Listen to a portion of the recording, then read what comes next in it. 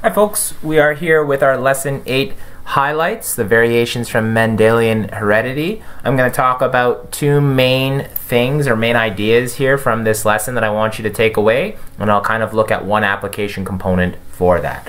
So the first thing I want to look at is what's called, oh, and I forgot to mention, we're joined by our spider friend Pyunki.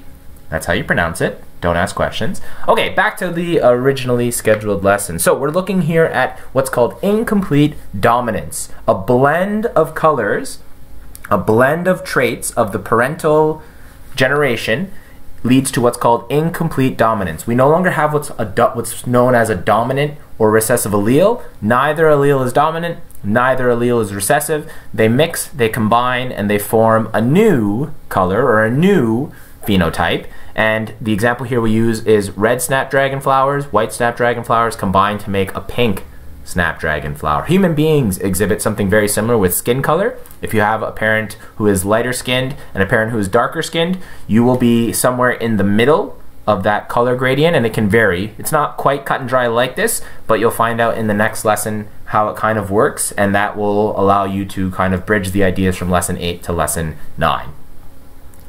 So another aspect of this lesson that I want you to take away from this video is that with incomplete dominance, where we formed a new phenotype, we also have an aspect of dominance where both phenotypes are displayed. In the case of a red fish and a blue fish forming an offspring, we have a fish with red and blue aspects. Both phenotypes are clearly shown.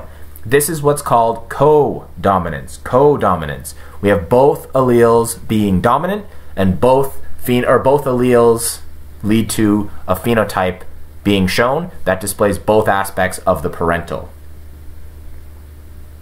So how does this work with regards to codominance in humans? Well, let's look at our example of blood and blood types specifically that we can combine and connect to our ideas. So we have three main types of blood types, A, B, and O, and they can kind of combine and form into a bunch of different phenotypes. And in this case, our A and B blood type are what's called codominant.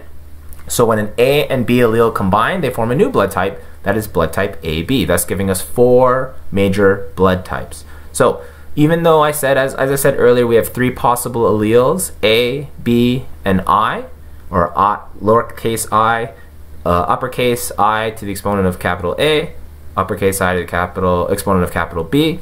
Each allele codes for a different enzyme that places a sugar antigen, which helps identify cell surfaces, and remember that from bacteria and viruses, or a marker specifically, on the surface of that blood type, or that blood cell. And that allows for us to have four major blood types.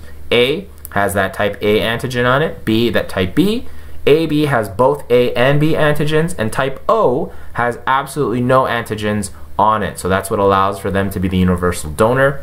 That type of blood can be given to all sorts of people, and the bodies of those people won't reject it because it doesn't have that antigen on it.